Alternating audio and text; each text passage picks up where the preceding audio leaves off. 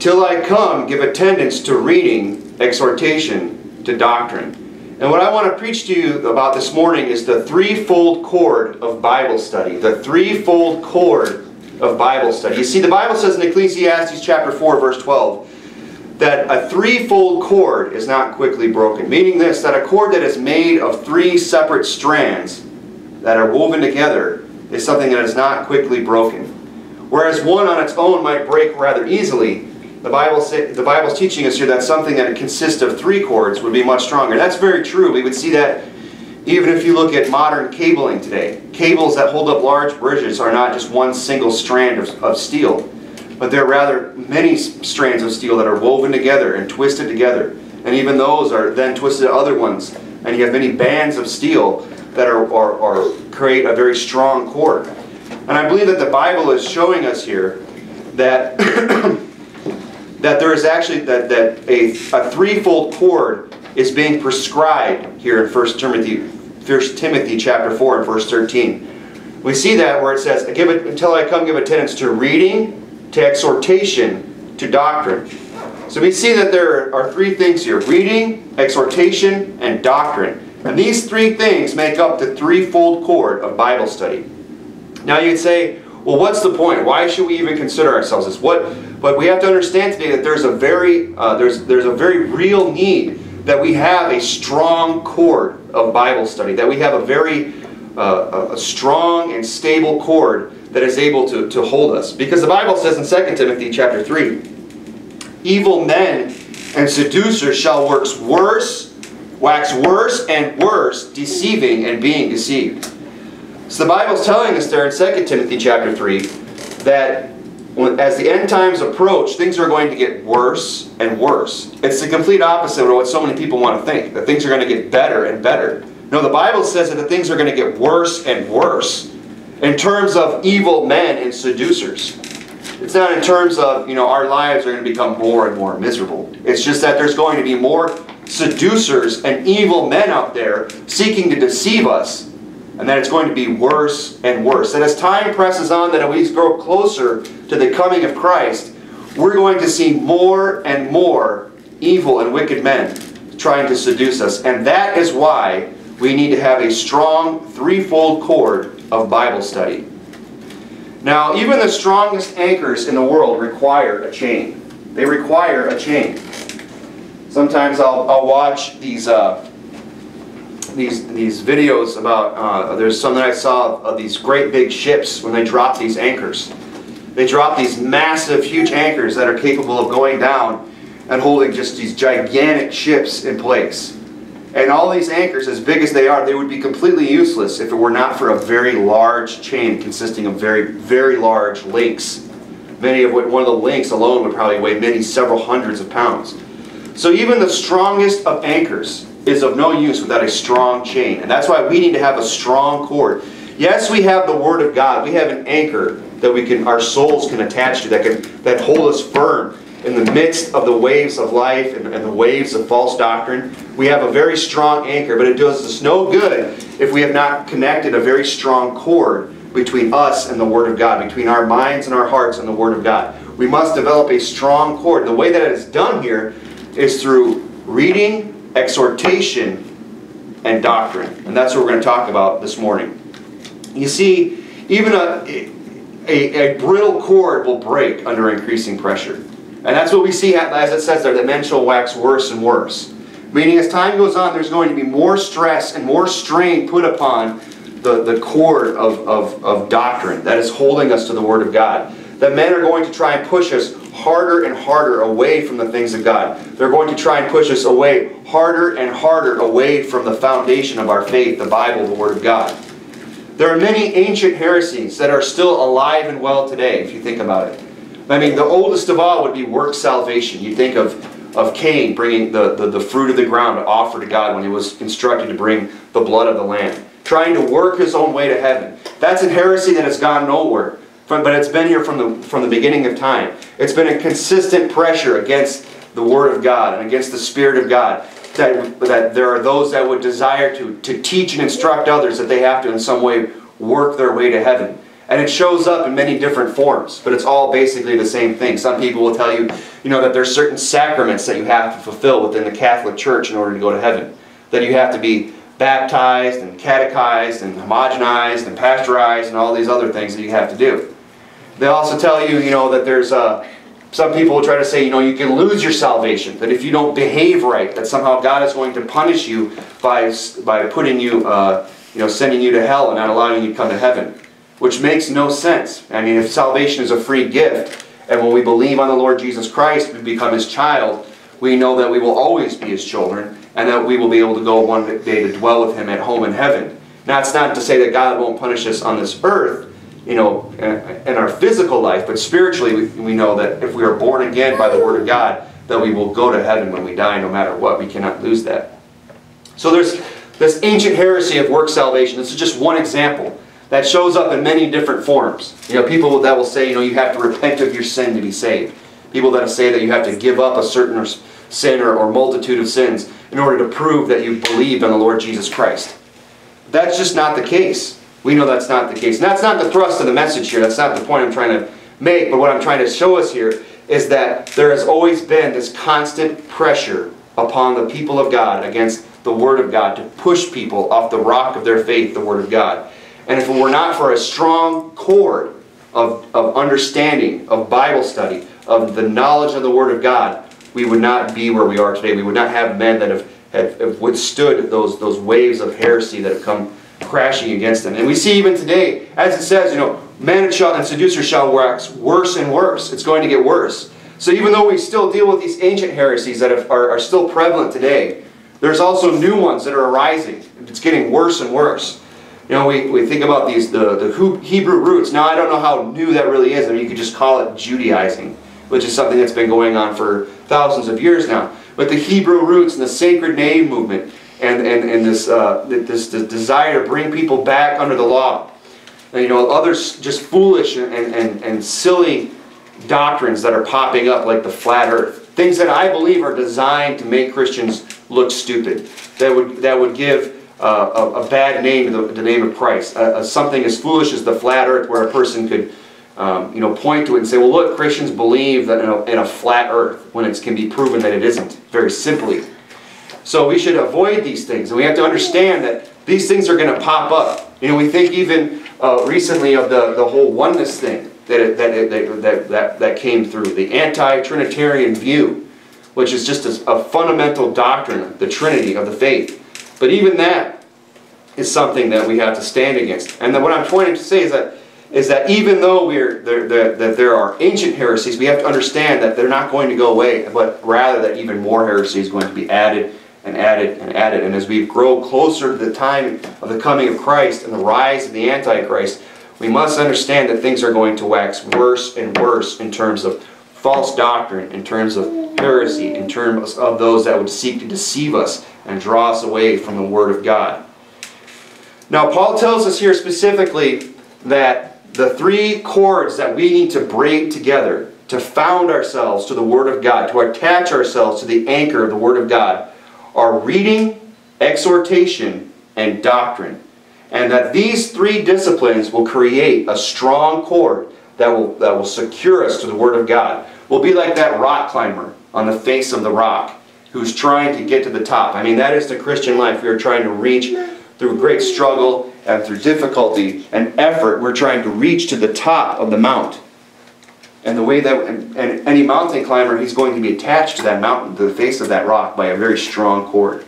Because there will be times, when our hands slip, when our foot slips, and we might fall even. But we won't plummet all the way to the bottom and end in a catastrophe. But if we have a strong cord, it will catch us. It will keep us from falling, and it will allow us to recover and to continue to climb on. So that threefold cord is reading, exhortation, and doctrine. We see the need for it, and let's talk specifically about those braids. Number one, the first braid that we need to weave into that cord is the cord of reading. As he says there, give attendance to reading. So reading is the basis for all study. This threefold cord, really, it begins with reading. And without the reading, everything else is not going to happen. I mean, it is the foundation of Bible study, is daily Bible reading. That's the first thing we need to look at. Turn to Deuteronomy chapter 17. Deuteronomy chapter 17, and we'll look where we are instructed in Scripture to read daily in the Word of God. Deuteronomy chapter 17. Deuteronomy chapter 17.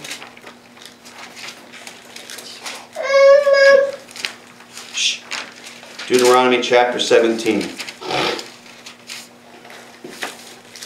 We're going to begin reading in verse 14. Deuteronomy 17:14. When thou art come into the land which the Lord thy God giveth thee, and shalt possess it, and shalt dwell therein, and shalt say, I will set a king over me, like as the nations that are about me. Thou shalt in any wise set him king over thee, whom the Lord thy God shall choose. One from among thy brethren shalt thou set king over thee. Thou mayest not set a stranger over thee, which is not thy brother. But he shall not multiply horses to himself, nor cause the people to return to Egypt, to the end that he should multiply horses.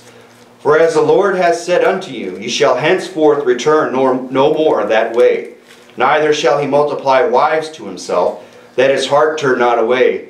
Neither shall he greatly multiply to himself silver or gold. And it shall be, when he sitteth upon the throne of his kingdom, that he shall write him a copy of this law in a book, out of that which is before the priests, the Levites. And it shall be with him, and he shall read therein all the days of his life, that he may learn to fear the Lord his God, to keep all the words of this law, these statutes, to do them. So we see here, and if you would turn over to Deuteronomy 6, that God gave a very specific commandment to those to the king, to those that would rule over the people of Israel, that the king was to write him a copy of the law, and that he was to read in it all the days of his life. And, today we are likened unto kings and priests. We shall rule and reign with Christ. We also ought to be found daily reading. We ought to have a copy of these words, of these commandments with us. Excuse me, and we ought to read all the days of our life. Deuteronomy chapter 6 and verse 1. Now these are the commandments and statutes and judgments which the Lord your God commanded to teach you, that you might do them in the land where you go to possess it, that thou mightest fear the Lord thy God, to keep all his statutes and his commandments which I command thee, thou and thy son and thy son's sons, all the days of thy life, that thy days may be prolonged. Hear therefore, O Israel, and observe to do it, that it may be well with thee, and that ye may increase mightily, as the Lord God of thy fathers hath promised thee, in the land that floweth with milk and honey. Hear, O Israel, the Lord our God is one Lord. And thou shalt love the Lord thy God with all thine heart, and with all thy soul, and with all thy might. And these words, which I command thee this day, shall be in thine heart. And thou shalt teach them diligently to thy children, and shalt talk of them when thou sittest in thine house, and when thou walkest by the way, and when thou liest down, and when thou risest up. And thou shalt bind them for a sign upon thine hand, and they shall be as frontlets between thine eyes, and thou shalt write them upon the posts of thy house and of thy gates. Do you get the impression here when we read this that God wants his people to pay attention to the commandments and the words of God? I mean, he's telling them here that they should talk of them when they sit us down, when they rise us up, when they walk by the way, when they sit in their house. That they should write them upon the frontlets of their eyes, that the commandments of God should always be before them, that they should write them upon the posts of their houses. And you think about it, when a man goes in and out of his house to work, there's one door in that house where he's going to go in and out of. And if the Word of God is written there, he's surely from day to day going to see the Word of God written before his eyes. So we see this principle here in Scripture. And I don't think it's it's not a stretch to think that God would want us to read the Bible daily. Jesus said, give us this day our daily bread. Is not the Word of God the bread of life? Is not the Word of God something that we should be found in daily reading? So we see that the first strand of the threefold cord is the strand of Bible reading. Daily Bible reading. Now, that's a very, we're often exhorted to read the Bible. We go to a church, a Faithful Word, where the whole sermons are dedicated to the topic of Bible reading. And I believe that's why we have a church that is full of people that read the Bible. And that's why we have a church that is full of people who understand and know the Word of God. Because there are people that read the Bible daily for themselves. And that's great. And we should be exhorted to do that. And I want to just take a minute here and maybe just give some practical ideas on how to read the Bible, what we should do. Now, people will think, well, what do you mean how to read the Bible? Obviously, you read it up and down, left to right. You start at the back, in front, and work towards the back. I remember years ago somebody asked me if I knew how to read the Bible, and I thought it was like this cryptic, mystic thing. And he said, you do it like this, you open it up, and then you start to, and it was just he was trying to make a point that, just reading the Bible is actually something that's very simple. But I believe that if we're going to be people who read the Bible daily, that if we're going to read the Bible every day, for the rest of our lives, if we're going to be in it for the long haul, and we're going to be found daily reading the Word of God all the days of our lives as we are commanded to do, that there are some practical tips that we could incorporate into our Bible reading that will help us. Number one is have a plan to read. Have a Bible reading plan. Determine, how many times do you want to read the Bible this year? Do you even know? Do you know how many times you're planning on reading the Bible in a year? And then you have to figure out, once you understand that number, once you understand, I'm going to read the Bible, 1 time, or I'm going to read the Bible 2 times, or I'm going to read the Bible 3 times, or 4 times, or 5 times, or however many times you determine that you are going to read the Word of God that year, you can begin to formulate a plan. One thing I like to do is, I take how many pages of Bible I have, and I divide that by the number of days in a year, So, like my New Testament in this Bible is a perfect example because there's 365 pages. So if I take 365 and divide it by the days of the year, I end up with 1 page per day.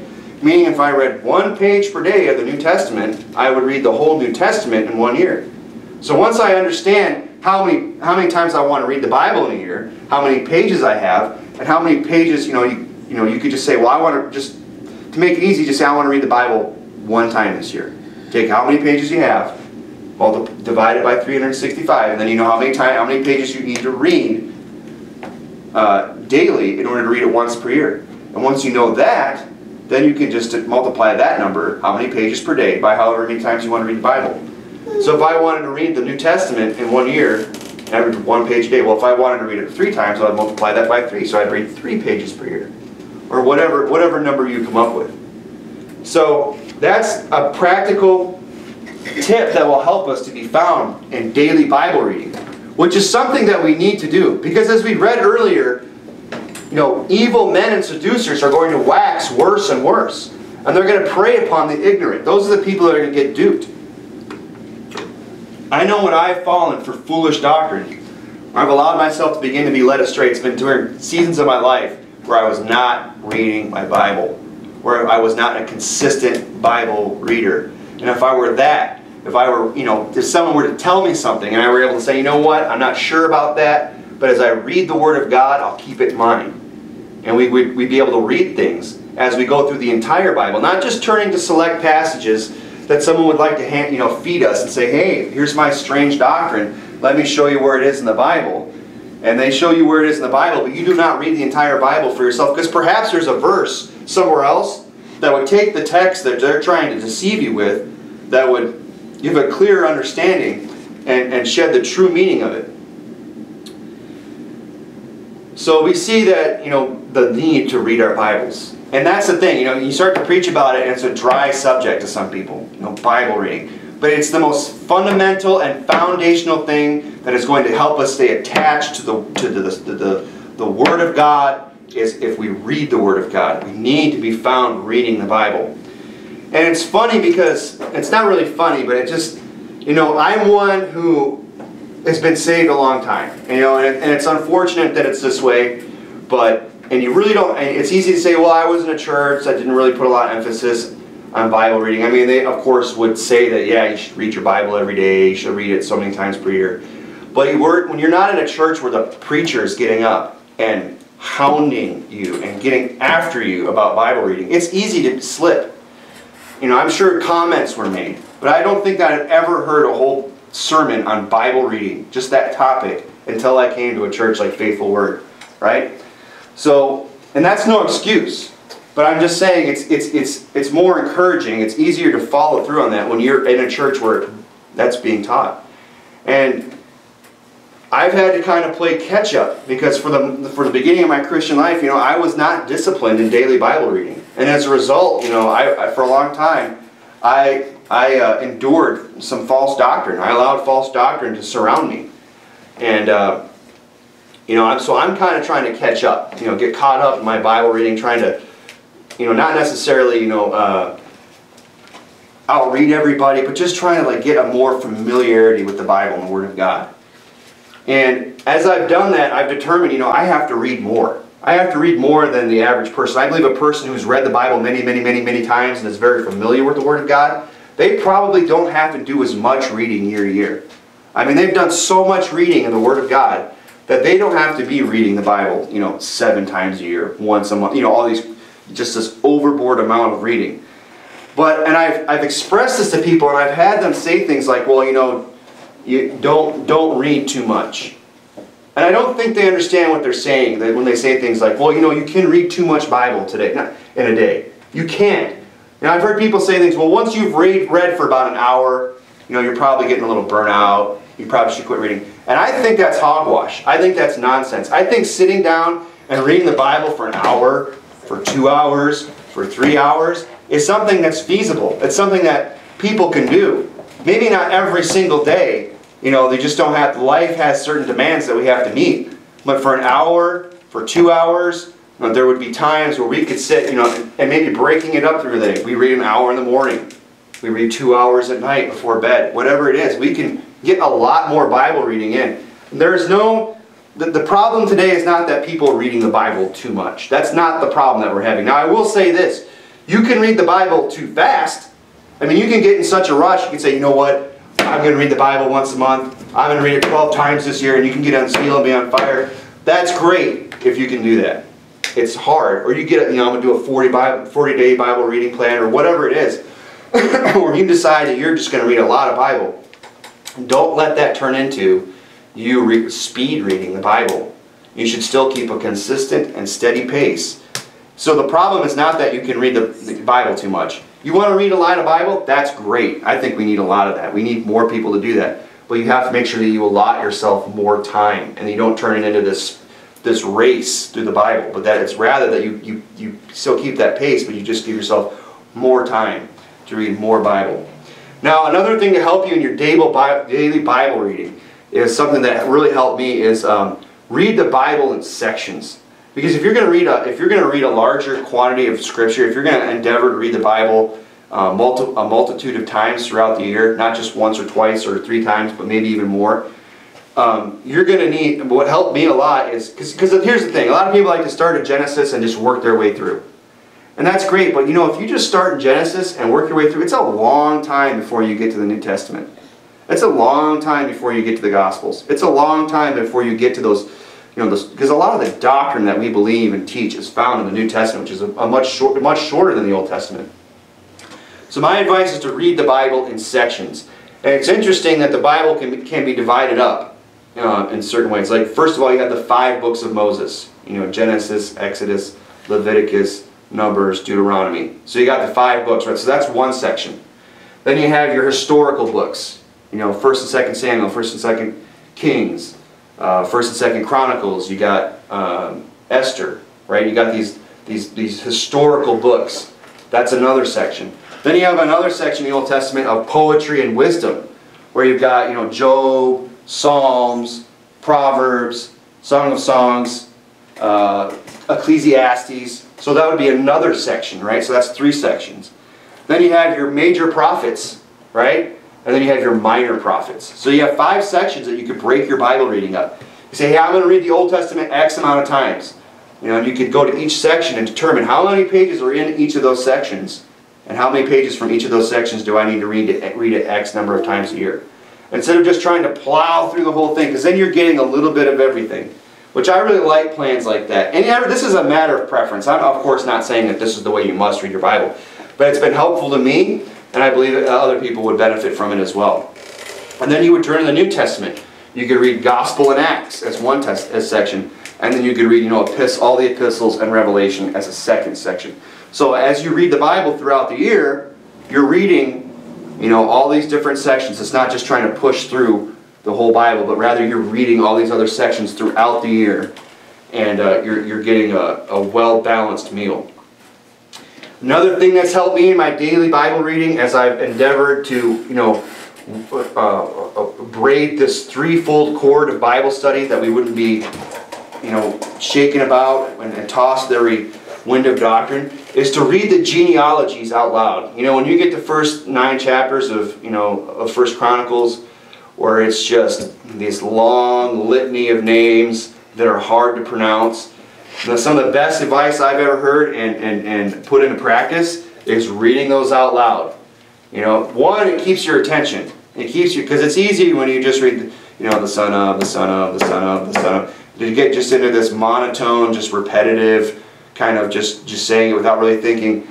But to say those out loud, because one, it keeps your attention, and two, it makes you a better reader, right? It teaches you how to read the words as they're written on the page, and it makes you a better orator. It makes you be able to get up and pronounce things more clearly and to make the words more distinct.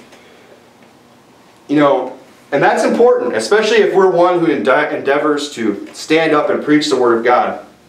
Because I've had the opportunity, the blessing, I've been very fortunate here at Faithful Word that I've been asked to preach several times at Faithful Word. Of course, get to preach weekly up here at the North location, and it's a great opportunity. It's a great blessing. I'm very grateful for it. And I've been able, for a long time, I was a regular song leader. So I was able to get up in the pulpit and get used to being behind the pulpit in front of God's people. And that's also, it's something that's very, people think of preaching and leading the songs often is something that would make one very nervous. And it does. I preached recently at Faithful Word, and I have to admit that when I got up there, I was nervous. It's different than the Faithful Word North location, because when you go to preach on the main campus, you have literally hundreds of eyeballs staring at you. And and it's the caliber of people that you're preaching to, and not to mention that you're being broadcast to tens of thousands of people throughout the entire world. So that can be a little nerve-wracking. But the most nerve-wracking thing I've ever done was not leading the songs, and it was not preaching. The most nerve-wracking thing I've ever done behind the pulpit, Faithful Word, is get up and read the Scripture. I've only done it once. I think several of the men that normally read were out, and I kind of noticed in the morning service that, we had to scramble to find someone. Pastor was kind of looking as he was, and who's going to read while he was up there announcing the Scripture to read. So I'd made note of that in the morning service, or the evening service, and I was ready. I was looking at him because I knew he was going to look around again. And he looked at me, we made eye contact, and he kind of gave me the, do you want to do it, kind of nod, and I said, yeah. So I got up there to read, and it wasn't a very difficult passage of Scripture. But what I realized very quickly is that everybody else has turned to that same text. And as you're saying these words out loud, they're reading right along with you. And if you make a mistake, it's going to be so obvious. It's not like in preaching, if you fumble over your words when you're preaching or something like that, you guys don't have my notes. You can't tell how confused and how lost I am up here. You have no idea. But when you're reading the Scripture, the entire congregation, if they're doing what they should and are reading along with you, they understand, when you mispronounce a word. And I've gotten up at other times, during a preaching class, and this is not a story that I can share publicly, but I've said things, not that were blasphemous or anything like that, but things that were just misspoken that came across as very crude. And that was something that made me feel about this big, and it was one of those experiences where you sat down and you just wanted to kind of slither out under the door and disappear forever. So that's the point I'm trying to make here, is that when we should read difficult portions of Scripture out loud, because it will make us better orators. It will make us able to speak more clearly and to not fumble over our words. Another great thing is to read to your family from a yearly Bible. This is something that we've tried several times in my family. We're trying to be more serious about it. Now, my wife reads with the kids on a daily basis. I'll even hear her from time to time, if I'm home at that time, where she's reading to the kids, and it's great. I'm glad she does that. She's pausing to teach them things from the Word of God. I believe the mother, a mother is a preacher to her children, a teacher, an instructor. I think that's a very important role, and it's something that all mothers should be doing. But I think that as a father, as a husband, as a man, we ought to be reading the Word of God to our family as well. And that's something I'm really just trying to nail down even in my own life. Because, I've heard my wife read certain passages of Scripture to my children, and she can't help it, but there's just like certain passages that just doesn't sound the same, you know, when a woman's reading it, you know, nicely, you know, reading it like she would be reading like a Dr. Seuss book or something like that, you know, where it doesn't, and she can't do anything about it, you know.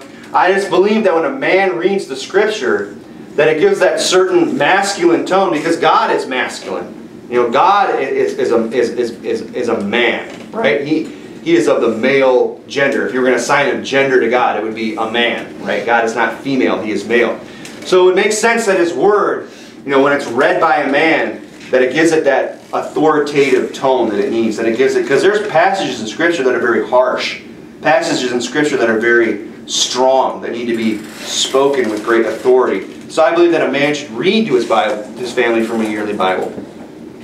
And one last tip in Bible reading before I move on would be this, that we need to read. I would emphasize the New Testament over the Old Testament in terms of reading. You know, I would say that, you know, let's say if you're going to read the Bible 4 times a year, well, that means you're going to read a lot of Old Testament in comparison to the New Testament. You know, you're not reading anywhere near as much of the New Testament as you're reading the Old. I believe that a person should try to read the Old Testament more than the New Testament. They should try to read the New Testament more than the Old Testament. Not saying that they should slack off on the Old Testament, but rather that they, you know, should both hold them to a standard and then just increase the reading of the New Testament. You know, we could read the New Testament once a month. We could read it, you know, once every 2 months. Something like that, where we read the Old Testament a little less than that. If you read the New Testament 3 or 4 times, maybe you should try reading the Old Testament or the New Testament 6 or 7 times. Hopefully that came out right. But we should be trying to. I believe we should put more of an emphasis on the reading of the New Testament, and that we should be found daily in the New Testament. And that's why, again, going back to that point earlier, that's why it's great to divide the Word of God, at the very least, old from new, and read separately, daily, excuse me. Now, moving on, so we see that the first chord in the threefold chord of Bible study is Bible reading. And, you know, we're going a little long, so I'll try to move quickly here, but point number 2, or that second braid in that threefold chord of Bible reading, would be exhortation. He says, give attendance to reading, to exhortation, to doctrine. So the second chord there is exhortation. Now, exhortation, I believe, would be what we learn from preaching. The Bible says in 2 Timothy chapter 4, I charge thee therefore before God and the Lord Jesus Christ, who shall judge the quick and the dead at His appearing in His kingdom. Preach the word, be instant, in season, out of season. Reprove, rebuke, exhort with all longsuffering and doctrine. So he tells them here, Paul tells Timothy that he is to preach the word, and he tells him how to preach the word. He's to be instant, in season, out of season. In his preaching, he is to reprove. In his preaching, he is to rebuke. And in his preaching, he is to exhort with all long-suffering and doctrine. So we see that exhortation is a form or an aspect of preaching. So when Paul is prescribing this threefold chord of Bible study, the reading and the exhortation, I believe that we would be accurate in saying that exhortation, well, that would be preaching. Now, maybe in Timothy's case, he's going to give attendance to his own preaching or how he preaches. But I believe as those of us that would receive preaching, that it is a great source that will help us in our Bible study, is how we entreat the preaching of the Word of God, the exhortation of the Word of God. You see, I believe that preaching is a significant source of knowledge. And I've heard other people say that, you know, preaching is like, they try to liken preaching unto this, just like this extra. Like it's just something that we get that's just, you know, it's not a necessary thing. But I disagree with that. I believe that, you know, we could liken it unto this, that daily Bible reading would be like your bread. That would be like the bread that you need to eat every day. That would just be like your basic sustenance. That's what you need to just, you know, fuel yourself through the day. You know, you wake up and you eat your eggs, you eat your toast. That's the daily Bible reading. That's what's going to give you energy and help you and work throughout the day. And I believe that preaching would be like that steak dinner. Like that's that strong meat. That's when you go out and you get that nice big juicy steak, that, man, something that really sits with you. That's something that you have to chew on a little longer, right? It's something you have to really cut into and dig into and have to, you know, you don't just give it to little kids. It's something that preaching, when it's received right, is something that that we can last us a while. It's something that we can savor. It's something that we can take with us. Like a perfect illustration of this would be like, my lunch is very meager, and it consists of, but it's very delicious, and I look forward to it because you skip breakfast. When you go without, to the hungry soul, every better thing is sweet, right? So when you skip breakfast, no matter how meager that lunch is, man, it's good. You look forward to it. I look forward to my daily tortilla chips in my lunch. I have my tortilla chips, my 3 slices of cheese, and some beef jerky and a very large jug of water. And I look forward to it. And the daily Bible reading, well, that would be like the tortilla chips. Like every day I know that I'm going to get some carbs, I'm going to get some salt, I'm going to get something that's going to help me get through the afternoon and continue to do my job. That's like the daily Bible reading. But I believe like preaching would be like, for example, yesterday afternoon we were invited over to a friend's house, and he served us this fried chicken with these spices and pulled pork with this homemade house sauce and pork loin and sausages. Just a smattering of several different meats of pork and beef. It was just delicious. But you know what? He doesn't eat like that every day. That was a special occasion, but that was something that I got to look forward to, and it was something that was a little bit more savory than just my tortilla chips. The preaching of the Word of God, when we read the Word of God, it's something that a lot of times we do out of duty. It's something we do out of discipline. But when we go and hear the preaching of the Word of God, that's when we might get a little bit more excited about the Word of God. When we know, what are we going to learn from the Word of God? What great truth is going to be expounded to us? What encouragement, what exhortation are we going to receive from the preaching of the Word of God? And I believe it's something that we can learn a great deal from. And it's something that will help us in our Christian life, is if we receive the preaching of the Word of God. It's something that gives us another strong strand in the threefold cord of Bible study. The Bible says in 1 Peter 2:2, as newborn babes desire the sincere milk of the Word, that you may grow thereby. So we should receive the milk of the Word through our reading and through the preaching of the Word of God. We will receive milk, but we have to understand that once we should be weaned from that milk. And that was Paul's desire. Paul, a preacher of the Word of God, desired to serve his people meat. It says in 1 Corinthians 3, and I, brethren, could not speak unto you as unto spiritual, but as unto carnal, even as unto babes in Christ. I have fed you with milk, and not with meat. For hitherto you were not able to bear it, neither yet now are ye able. So we see that there was a time where he had to feed them milk. But eventually we should grow in the knowledge of the Lord Jesus Christ through our reading and through the preaching of the Word of God. That we should receive the milk of the Word of God through preaching, but also that preaching is something that we should receive meat from strong meat. You see, God has ordained that we should learn from the teaching of others. There's nothing wrong with getting your doctrine from the preaching of the Word of God. In fact, I believe it is a very significant source and something that accelerates your growth. Of course, we could argue and say that, hey, there's nothing, we have no need that any man should teach us, right? That we have the Spirit of God and that we have the ability to learn and know all things from the Word of God. That we could read the Word of God when we are indwelt with the Spirit of God, and we could allow God to show us and we can understand the things of God, the mind of Christ that is in the Bible. We could come to the same conclusions that all these preachers have come to, that would have taught us these things that we know and understand. But how long would that take? How long would it take you to understand all the doctrines that you understand today if it were not for the preaching of the Word of God? You see, the preaching of the Word of God is not just this multivitamin. It's not just this gravy. It's just not this side dish that people sometimes try to make it out to be. We should not make light of the importance of preaching in our life. If preaching were just something that were maybe not optional, but just something that was a little bit more lighthearted, and that we ought to rely more on our own just reading of the Word of God to glean our doctrine. If it were something that were just not as important as it is, then why else would we gather to hear it? Why is it so important that we come together to hear the preaching of the Word of God? The Bible says in Hebrews 10, let us consider one another to provoke and unto love and good works, not forsaking the assembling of ourselves together as the manner of some is, but exhorting one another, and so much the more as you see the day approaching. So as we see the day approaching, as we see evil men are going to wax worse and seducing and deceiving and being deceived, we have to exhort one another. And we ought to not forsake the assembling of ourselves together, to receive that exhortation. We need to receive the Word of God through preaching, and that is something that is going to be very significant in weaving the threefold of Bible study. There's nothing wrong with taking a sermon and writing the notes and understanding the points and establishing our doctrine through what we've been taught through the preaching of the Word of God.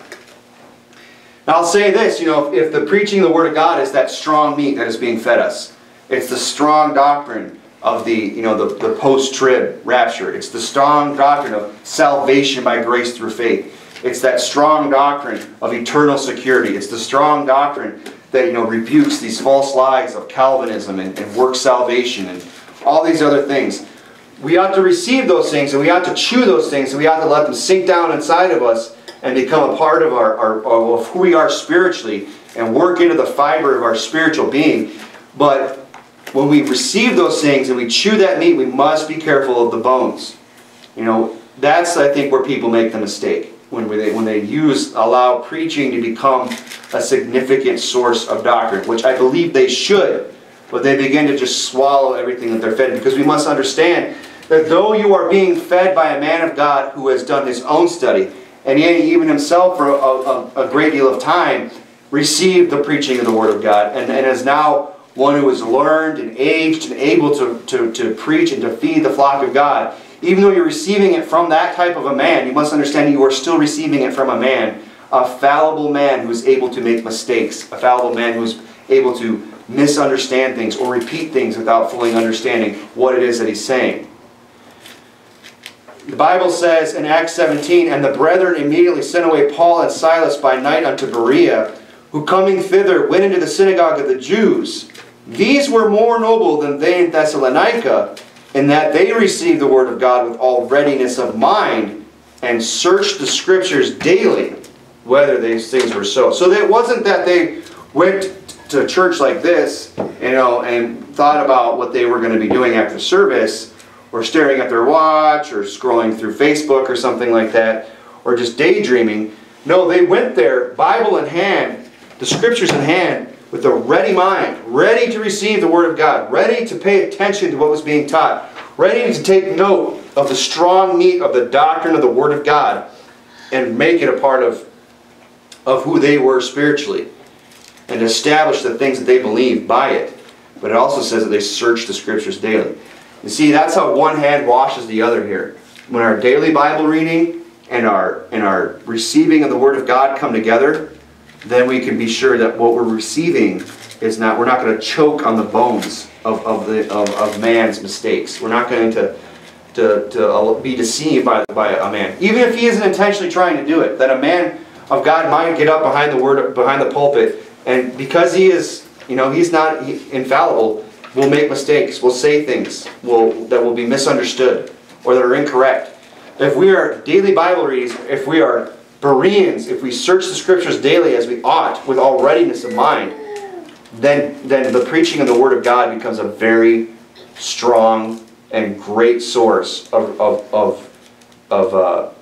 study, of being able to take something and say, you know what, I've heard this sermon, I've heard this topic preached, I've heard this subject expounded, I'm going to go home and I'm going to study it. I'm going to see it out whether this is so. And I'm going to keep it in mind as I search the Scriptures daily. And I've done that. There are several things that I have heard preached that, well, not even several things, I would say very few things, that I've kept in mind throughout the years and said, I don't know about that. I'm not sure whether or not I agree with that. And rather than going home and just trying to do a word search or something like that, what I do is as I read my Bible, if I can keep it in my mind, then I'll look for that. Or if I'll hear other sermons on a similar subject, on the same subject, I'll listen to what another man of God has to say about it. And of course, turn to those passages and read those. But as I read the Bible, paying attention when those subjects are brought up. So we see here that we've talked about the first two chords of Bible study, that they are the daily Bible reading, and that they are, of course, receiving the exhortation of the Word of God. Those are two strands. And when we weave those two strands together, Then we can weave in that third one, and this is where the cord, the threefold cord, becomes very strong. And that's really going to secure us to the principles of Christ and not allow us to be tossed to and fro. And I believe that because it says there, give attendance to reading, to exhortation, and to doctrine. So he makes a very clear distinction. Reading, exhortation, and doctrine. We talk about the reading and the exhortation. Now, what is the doctrine? Well, I think the doctrine, this is where you really have to get your hands dirty. This is the nitty-gritty. This is where the rubber meets the road, so to speak. Because when you get into doctrine, this is when you're going to be talking about very specific truths and teachings and principles that are found in the Word of God and that are taught from the Word of God. And in order to have this cord of doctrine in your threefold cord of Bible study, you must have a familiarity with Scripture. You must know the Bible, at least to some degree. And the greater degree you know the Bible and are more familiar with the Bible, the stronger your doctrine is. I mean, the strongest, the most sound men that I know, the men of God, that have the strongest doctrine, that are able to expound what they believe, even just, not in a sermon, just off the top of their head, it's on the tip of their tongue. They're able to expound what they believe, they know why they believe what they believe, are men that have spent a great deal of time reading the Bible. So again, as I said in the beginning of the sermon, reading, daily Bible reading, might have been, when I got on that point, might have been a little bit of a lull in the sermon. Because it's not, it's just this dry subject to people. But you see how important it is. You see how essential it is. If you're going to become one who is able to exhort, and be able to exhort with strong doctrine, it's all founded upon Bible reading. You must be familiar with the Scriptures if you're going to have the strong cord of doctrine in your life. Now, reading, and that's something, as we read through it, one thing that would be very helpful, one thing that I've begun to do is to take notes as you engage in reading, or as you engage in receiving the exhortation, the preaching of the Word of God.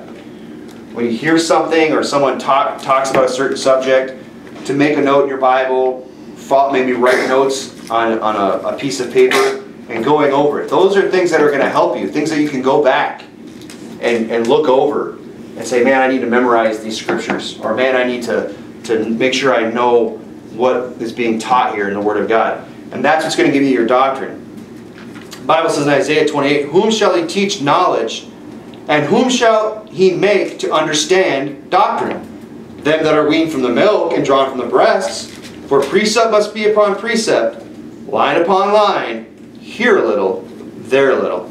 So this point about doctrine, about weaving in this braid of doctrine into our threefold cord of Bible study, is that we need to understand that there are many truths that are going to be learned over time.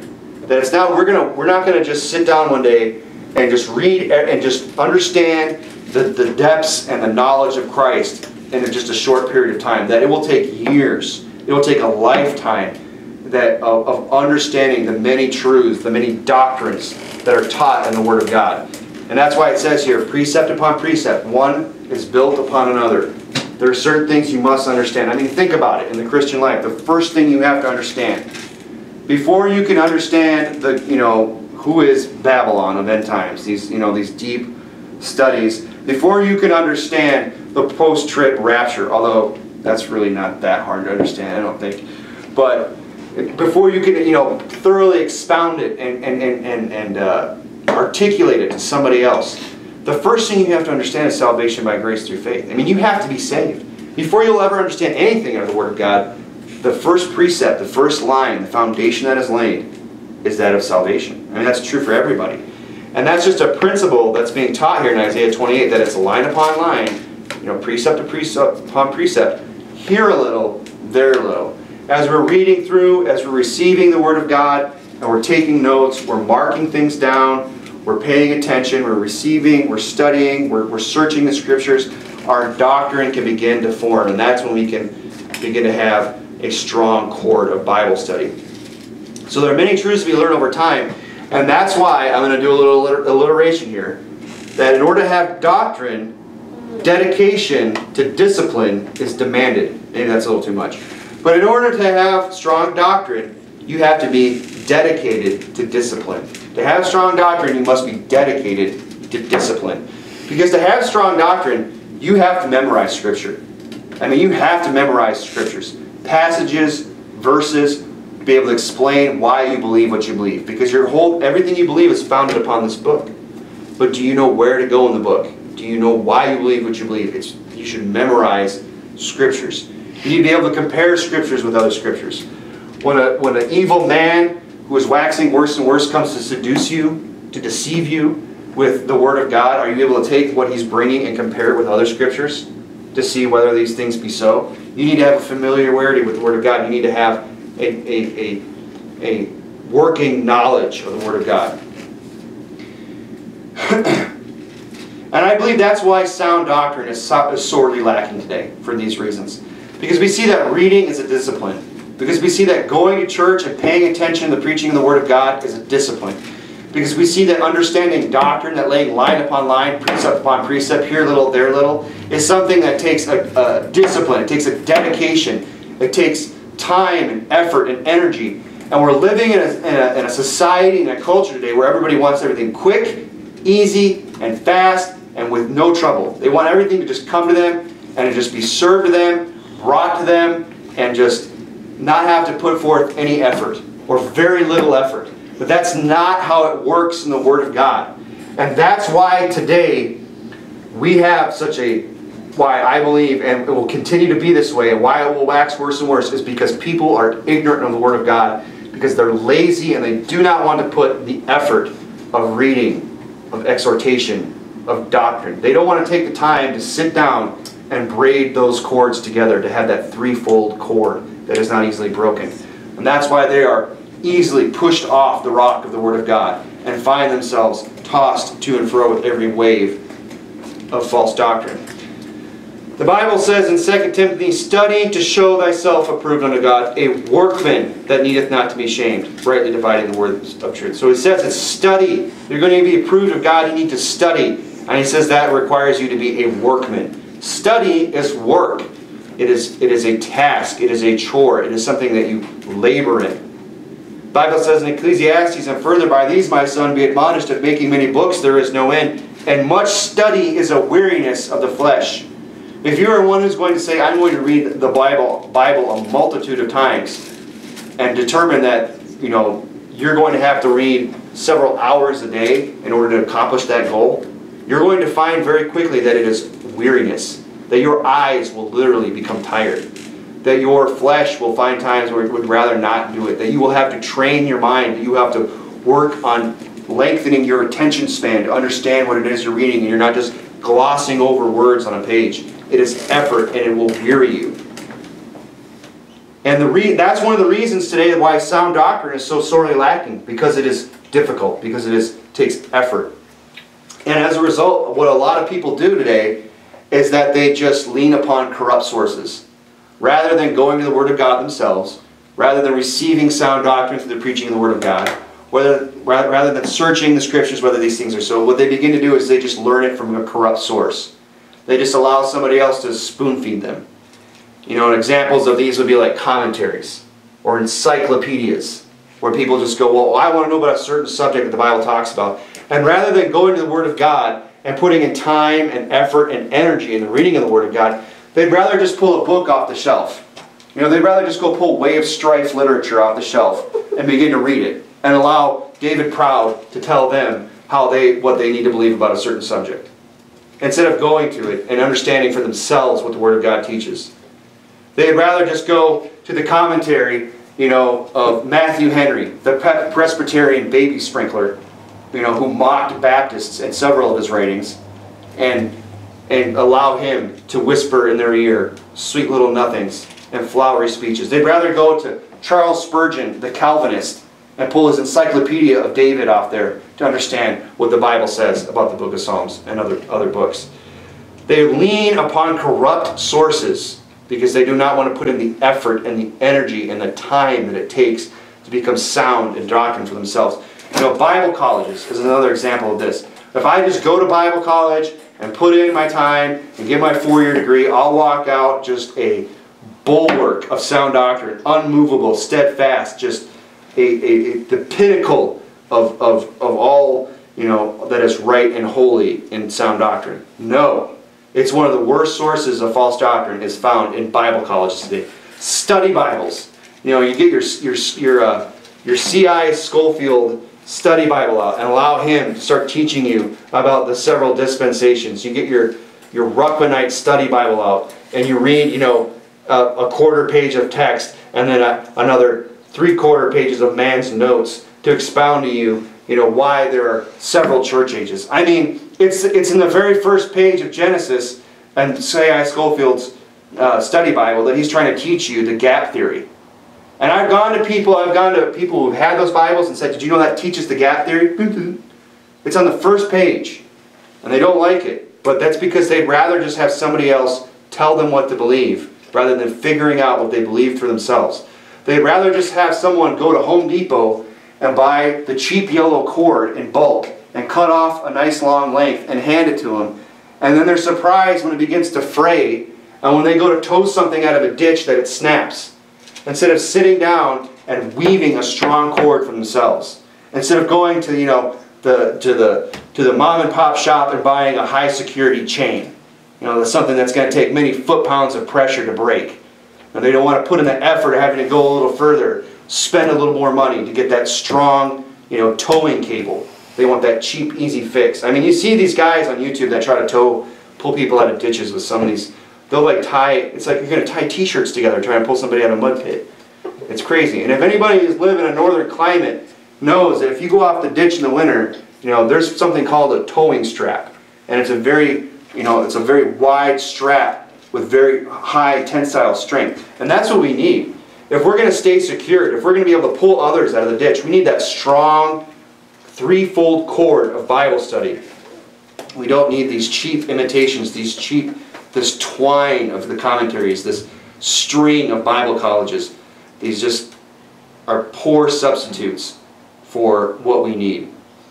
It will require sacrifice. It will require sacrifice. If you're going to weave the threefold cord of Bible study, you need to understand that it's going to require sacrifice of your time. That's more than anything. And time, honestly, is the most valuable thing anybody has on this earth. It is one of those few things that you cannot replace. It is invaluable time. And then you have to determine what's more important to you. Your hobby, your pastime, your leisurely pleasure, or becoming one who is sound in doctrine and faith. I'm all for hobbies and pastimes. I don't think we should just be people that, don't have any fun ever. That kind of a thing. But, life's not all about fun. Life is about work. Life is about accomplishing something. And if we're going to do a great work for God, if we're going to do something big for God, if we're going to do something significant and be found workmen that needeth not to be ashamed before God, we're going to have to study. We're going to have to work. We're going to have to put in time and effort. So it might be cost us, maybe we can't take that jiu-jitsu class. Because instead of getting up at 6 in the morning and go roll around on some mat, we need to be found in the Word of God. Maybe we won't be able to be that, expert bow hunter. Because instead of going out and checking field cameras, every week and putting out food plots and figuring out windages and where to put up a good stand and practicing the skills needed to bring down that trophy buck, it might be that we have to, rather study the Word of God, memorize the Word of God.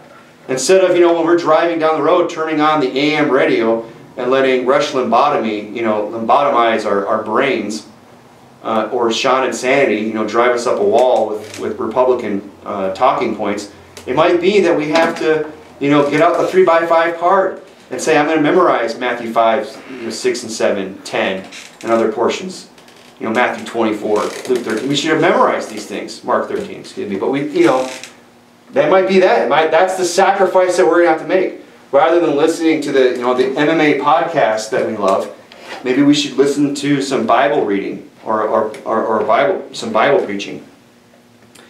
But we have to understand that it will yield godly results. In the end, you'll come out with a strongly forged chain. You will come out with a threefold cord that is not easily broken. The Bible says in 1 Timothy 4, meditate upon these things. Give thyself wholly to them, that thy profiting may appear to all. Take heed to thyself and unto the doctrine. Continue in them, For in doing this, thou shalt both save thyself and them that hear thee. You know, that's a major motivation. You know, to save yourself from the false doctrine, to save yourself from the cunning craftiness of men who lie in wait to deceive us, that we're going to have to sacrifice. We're going to have to give ourselves wholly to them. And not only that will we be able to save ourselves, but we'll also be able to save others.